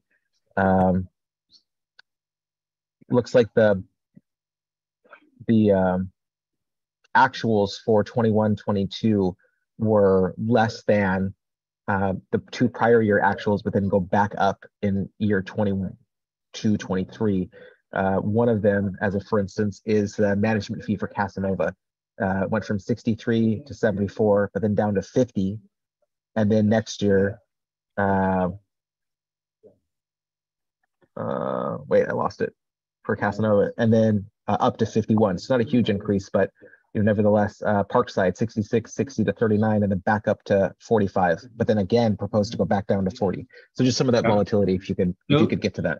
Yeah, those management fees are based on occupancy levels, and during COVID, occupancy levels had gone down. And several of the properties, we've also signed new management agreements where we increased the fees. But those numbers were taken from the property budgets that were developed that had finer comb of information as opposed to just the 3-year average. No, that makes perfect sense. There was one other thing. Yeah, so Page 4 of 8 of the budget, looking at some of the utility expenses, and there's some pretty marked increases between the last several years and the current year. I'm wondering if there was any insight as to, say, electricity for common areas, high 60s to mid 40s to low 40s, and then this year up to over 90, but then next year going back down to the low 50s. I believe that was calculated using the electricity rates as a part of the formula. I'm not sure if we've got staff that have a better answer, or if I'm wrong, Beatrice or Giovanna.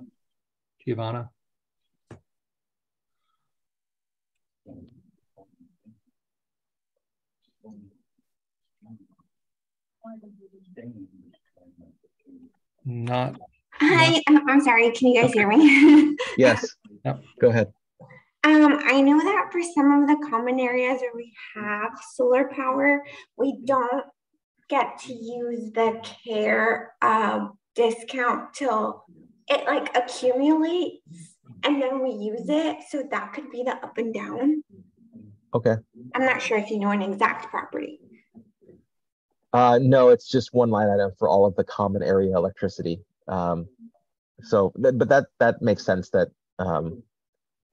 the cost of electricity fluctuated, and or we get a credit that is applied in one year but not necessarily captured in the next budget, or we don't know what it is until we've received it. So that is sufficient for the question I have. But Tori, I did have one more question. And I just, sort of to kick the tires a little bit on the budget. I see that there's a expense for kitchen cabinets that goes from 9,000 to 43,000 and then to zero. Is that from one of our recent developments? I'm not sure do we have a remodel or repair? That wouldn't be from recent developments. That would be based on the informal capital needs assessment that Fred and Jose's team does. So I would anticipate that they had planned to do rehab last year, and they did, and they are not planning to do a kitchen cabinet replacement job this year. Okay, that makes sense. I just wanted to kind of hear it said aloud that it wasn't an accounting error, that there's no way we spent that money on cabinets, but it's part of the program. That's all. Any questions or comments from other commissioners?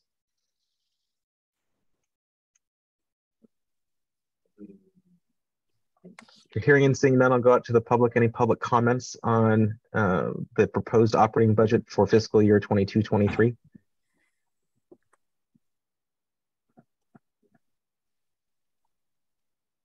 I have a question. Go ahead.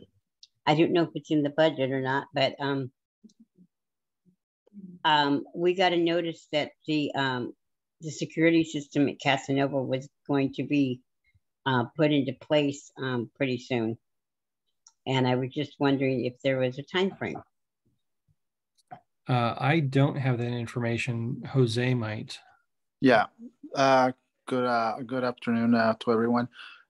Commissioner, that is already in progress. The only delay is in some of the parts that we need not being readily available. Some of those parts are back order, and we're just waiting for those parts to be here. We're depending on the contractor to give us a date. The agreement has already been signed and approved. They have the green light to order everything, and we're just pending on the vendor to tell us when the parts get here, and then at that time we can get a timeline of the installation of the new system. But we are waiting for the parts to be available. Thank you. Is the system going to be similar to what we had? Yes, it's going to be replaced. We are going to be doing a complete overhaul of the system, and a lot of the components will be replaced. That includes the gate, the doors, all the entrance points to the property. So we are working. We are already like that. Like I said, that is already moving. We're just pending on the delivery of the parts. Okay, thank you so much. Okay, any other questions or comments? I'm sorry, had a lapse here. Did I already go out to public comment? Yes. Okay, well then I will entertain a motion if there are no other questions or comments. I make a motion to approve.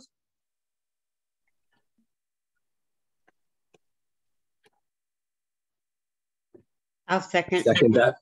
Whoops. Go on. No, it's all good. Been properly moved by Commissioner Ballesteros and seconded by Commissioner Goodwin that we adopt the operating budget for fiscal year 22-23, Resolution 3075. Roll call vote, please. Commissioner Wizard. Aye. Commissioner Booter. Yes. Commissioner Healy. Commissioner Ballesteros. Yes. Commissioner Gama. Yes. Commissioner Goodwin. Yes. Motion All right. carried. Thank you very much. Given the late hour, Tori, is it possible to table item 9F to a future meeting? Yes. Okay. I would move that we do that. And could I get a second to table item 9F to the next meeting? Second.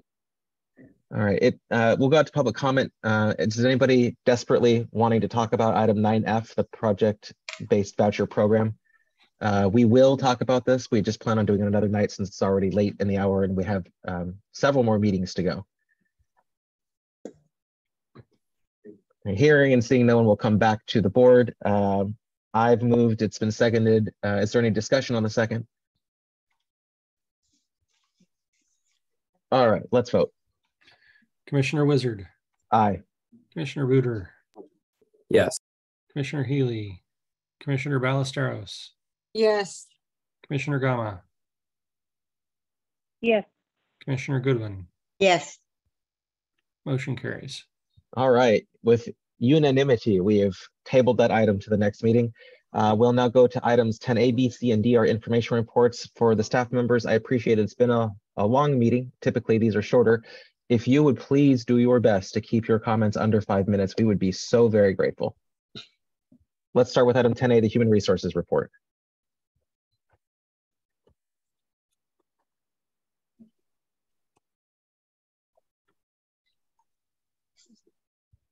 James is not on.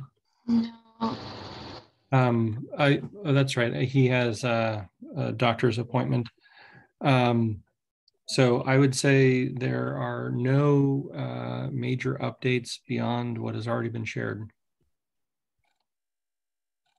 Okay. Item 10B, our finance report. And Kim is also out. And I can say that the budget passing was the big thing, and that the HAP payments are trending up, which is a good sign. We filled a couple of positions in the finance department, and we are solely focused on getting the audits done by 12/31/2022. And that is what the team is working on every day. So that's kind of where we're at.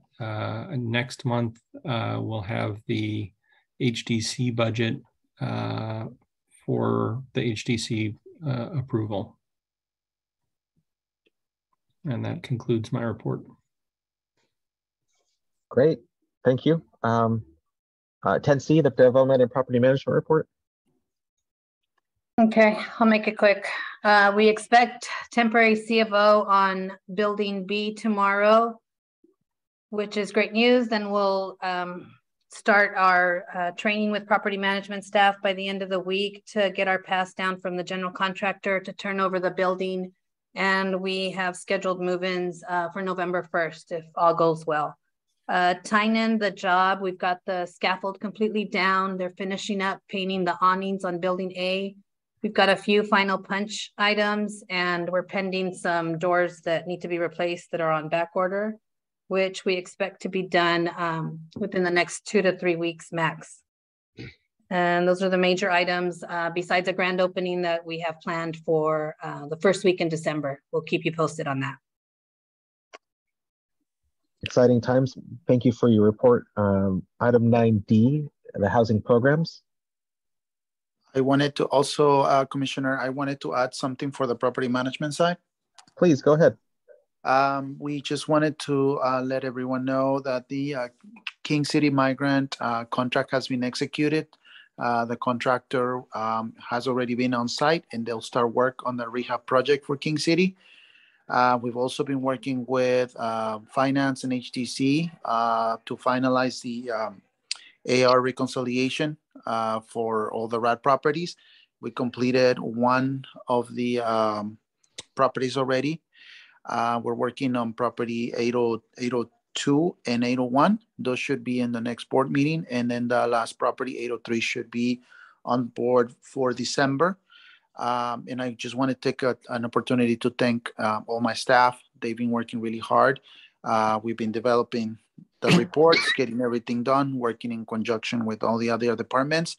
Finally got a process down, and we're working on that project. That's one of our priorities.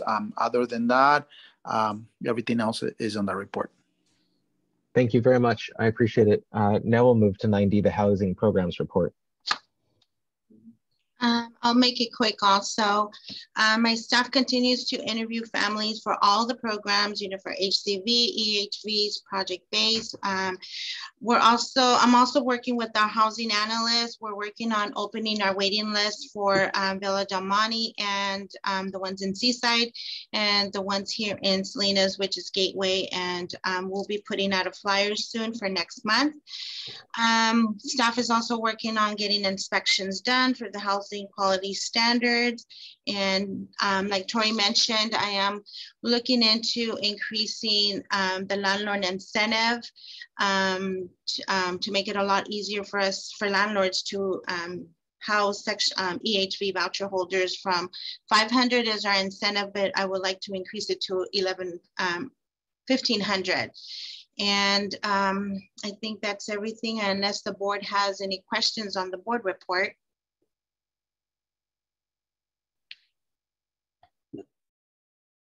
Questions from commissioners about the housing programs report? No. Okay, well, first I want to say thank you to our staff. I know that we just spent the better part of 2.5 hours, mostly me, droning on about minutia in these various agenda items, and then gave you all collectively 5 minutes to share with us the last month's worth of work you've done. So thank you for your patience and for giving us that the extra time, and we remain grateful for all the great work that you're doing. It doesn't happen without you. So I'll consider that my commissioner comments and move to Vice Chair Buder. No, I think I would just echo what I said earlier. It is a really big deal to potentially be moving from a base of $50 million to 60 or 65. I just think that's such a huge win, that wouldn't have happened aside from, some hard work and some intelligent work from the team led by Tori and with the help of Maria. So I appreciate that. Thank you, Commissioner Ballesteros. Just want to say congrats to Mayra Macias on her 10 years of service. And thank you to Tori and Gabriela and all the staff for providing all this information. Thank you. Thank you. And Commissioner Goodwin. I'd like to thank Tori and all the staff and the commissioners for clarifying things and bringing us up to date. Thank you. Thank you. And Commissioner Gama. I would just echo what all the commissioners have said. Thank you very much. I think that's it. So there's no other business. This meeting is adjourned. And stay tuned for the HDC meeting. Yes, we're going to take a short break in case anybody needs to use their bathroom. I'll say if everybody could return in 5 minutes, please. Today is Monday, October 24th, and we're going to start a regular board meeting for Monterey County Housing Authority Development Corporation. Tori, can we go ahead? If you could take roll call, please. Director Ballesteros. Present. Director Booter. Director Gama. Present. Director Goodwin. Present. Director Healy. Director Wizard. Here. Director Booter.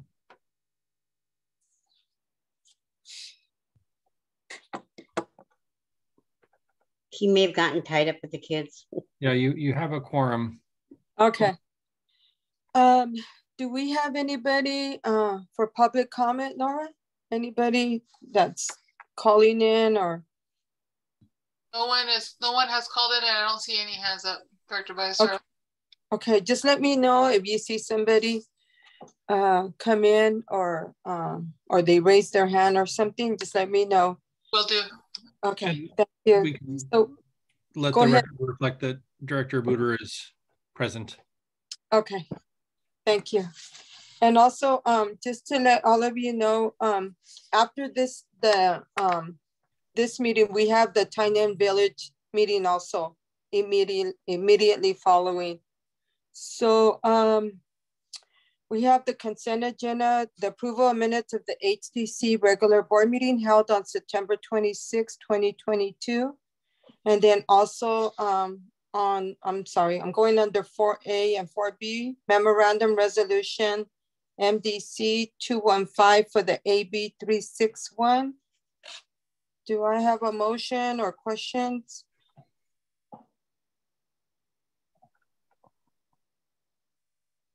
I move we approve the consent agenda. I don't have anything to pull.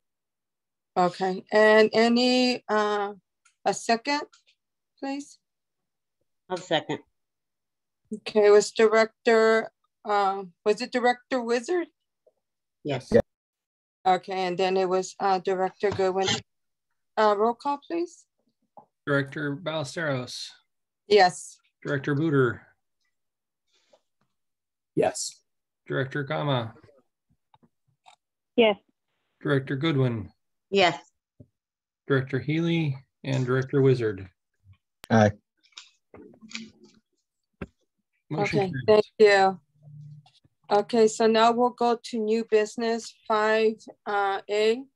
It's resolution MDC -216, approval of write-offs for South County RAD LP. Tori? So typically HDC would be writing off by property bad debt on a semi-regular basis, either quarterly or semi-annually, at the very least annually. And this is the first of several write-offs that we'll be bringing to the board that have been delayed because of the whole transition to RAD.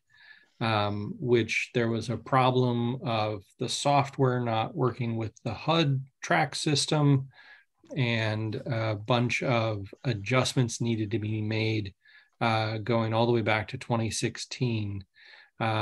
So the $14,006.03 is the amount of true bad debt write-offs for the South County RAD property. But then we had to make all of these adjustments. And I'm trying to blow up the spreadsheet so I can actually read it. We had to make a bunch of adjustments that totaled over $71,000 that were really phantom debt, and it was not owed by the tenant. And it was a result of these transactional mismatch between the two software systems. So we've cleaned all of that up, and now we want to write off the $14,000. And we can pledge that Jose and his team and the finance department have been through every one of these accounts, not just the ones that have write-offs, but every tenant, to go through the process of making sure that all of the financial statements are correct. Are there any questions from any of the directors in regards to this for the approval of the write-off?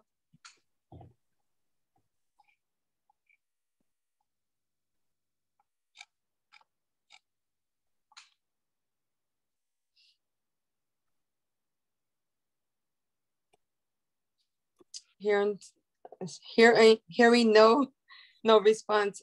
So do I have anybody on the floor to make a motion? And also, oh, before I do that, is there anybody in public comments, Nora? No, there is not. Okay. Thank you. So do I have a motion on the floor for resolution MDC 216?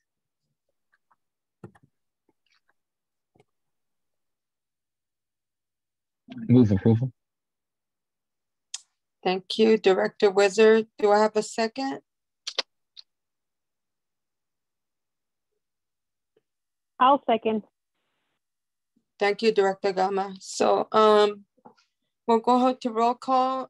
Director Wizard made the motion and Director Gama second. Yes, roll call.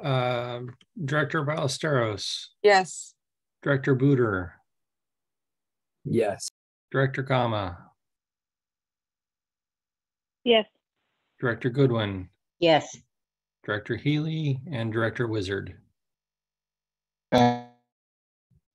Motion carries. Thank you. So Tori is gonna handle the procedure for the election of directors for us.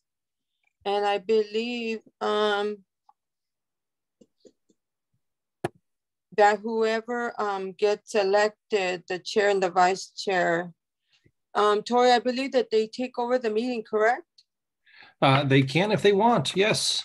Okay, yeah, because the chair can do the appointment for the committees. Yep. Well, actually, we were going to ask to remove. We're going to remove the committees, right? Because we already have one already set in place, correct? We no longer have a separate HDC committees, so we were going to remove that agenda item. Okay. So go ahead and yeah, so the bylaws say that the chair and vice chair serve a 1-year term with 2-year consecutive term limits, and Director Ballesteros is at the end of her term, so she needs to be replaced, and the vice chair is vacant. The HDC bylaws also say that the chair and vice chair shall not be the same for the HACM Board of Commissioners, which is something you may want to change at some point in the future, but that's how the bylaws currently read. So the only eligible directors for chair and vice chair are Director Gama, Director Goodwin, and Director Healy. And so from a process standpoint, I will open the floor for nominations, and you can nominate yourself or you can nominate someone else. And once we collect nominations, then we can proceed to a vote. Nominations do not require a second. So we can start with the position of vice chair. Are there any nominations for vice chair?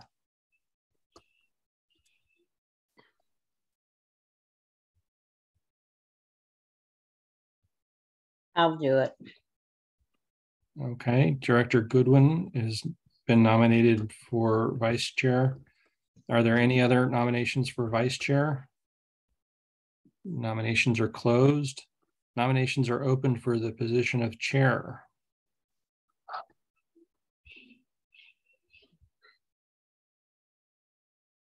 I nominate Director Gama. Director Gama has been nominated. Are there any other nominations?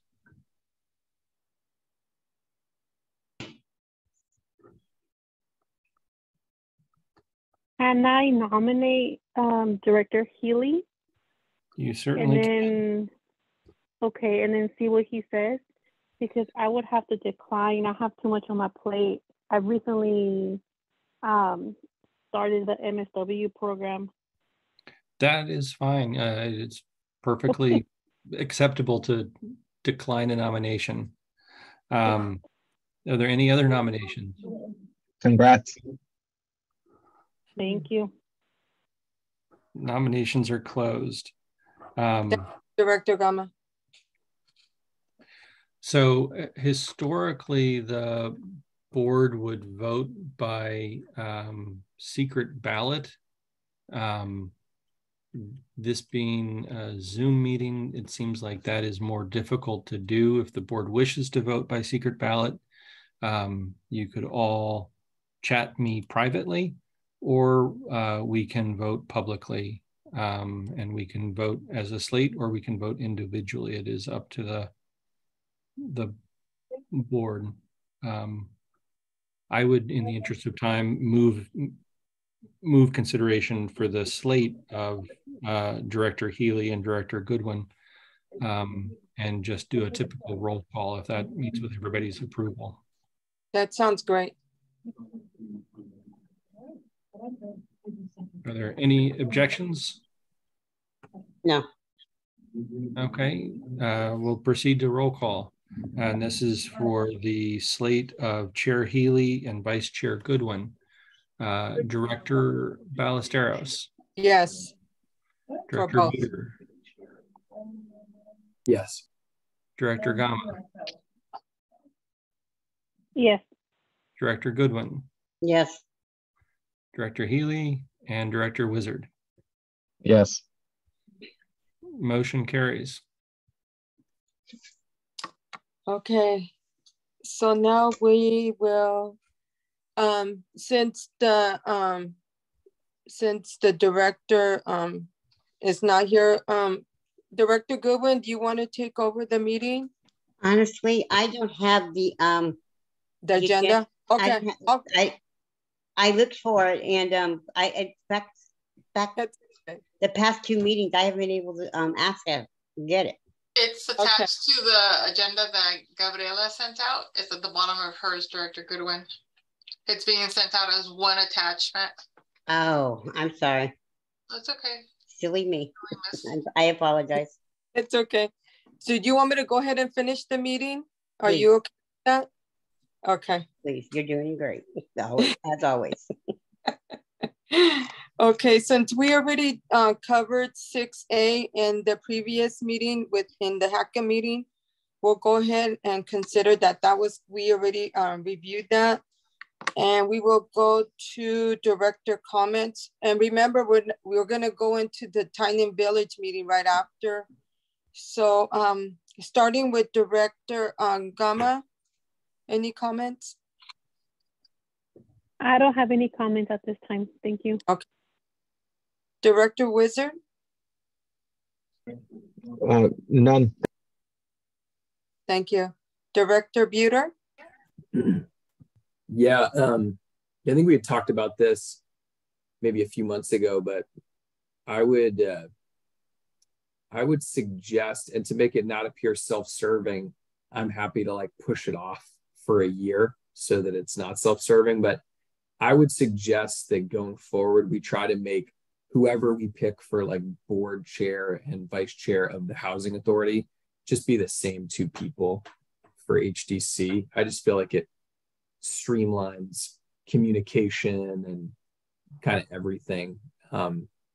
So that's my 2 cents. Again, to make it not appear self-serving, because I'm currently in one of those positions, I would just suggest that we put it on that, I guess that change to the bylaws, like that we could have a discussion about that maybe at the next meeting, and we could make it, you know, a year from now, it could go into effect. But that's just a suggestion I have. Okay, thank you, Director Buter. And Nora, if you can note that, please, to remind. Noted. Okay, thank you. Who was it? Oh, Director Goodwin. I think Director Buter had a really good idea to keep things coherent and in line. But anyway, thank you everybody for nominating me as the vice, and I hope I can do it worthy. Thank you. Thank you. And for me to close the director comments, I just want to say thank you to Tori, Carolina, Nora, all the staff that's been working diligently, and also to Jose. And I guess we'll close the meeting, this meeting at 7:46. And then we'll go to the time-in agenda is right at the end after the, it's on page 27. Okay. So now we're gonna open up the Tynan Village Incorporated Annual Board Meeting. This meeting is held once a year, it's annual. And I'm calling this meeting to order. Tori, can you take roll call, please? Sure. Director Ballesteros. Present. Director Buder. Present. Director Gama. Present. Director Goodwin. Present. Director Healy. Director Wizard.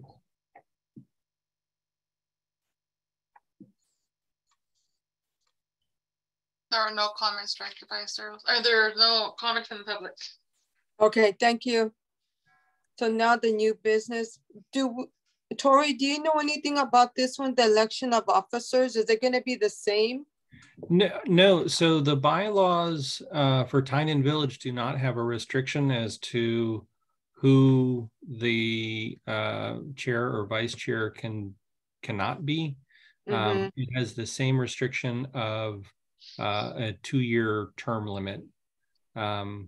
So Director Ballesteros is not eligible, but all of the other directors are eligible. Okay. And do you know if it could be the same as the ones that were voted? They could be the same as HDC. They could be the same as HACM. They could be different.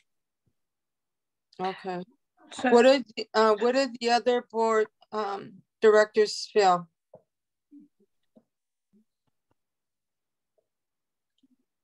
Hello? Tori, Tori, yes. They can't be the same as HACM. It says the chair and the vice chair shall not be the same for the HACM Board of Commissioners. It says that in the Tynan one as well? Yeah, I'm looking at it under section 5.7, but it can be the same as HDC. Yeah, okay. So does do I remember that this board meets once annually? Yes, yeah, that's the only requirement.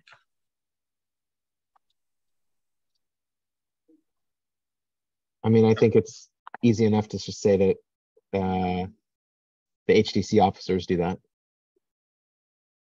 That they just be the same ones for Tynan, correct?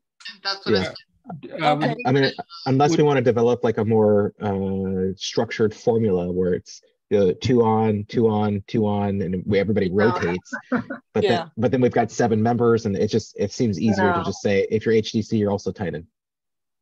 Correct. So do I have a motion for that? I move to do that. Maybe Francine would not, but I'll do it. And technically, I think we're making a nomination for Director Healy and Director Goodwin. Yes. Do I have a I'll second that. Thank you. Okay, roll call, please, Tori. Director Ballesteros. Yes. Director Buder. Yes. Director Gama. Yes. Director Goodwin. Yes. Director Healy and Director Wizard. Aye. Okay, so now it is 7:50, and I will close the Tynan Village annual meeting on October 24th, and I guess we'll say goodbye. Have a good night. Have a good night. Thank you, everybody. Good night. Thank you, everyone. Thank you. Everybody. Appreciate it. Night.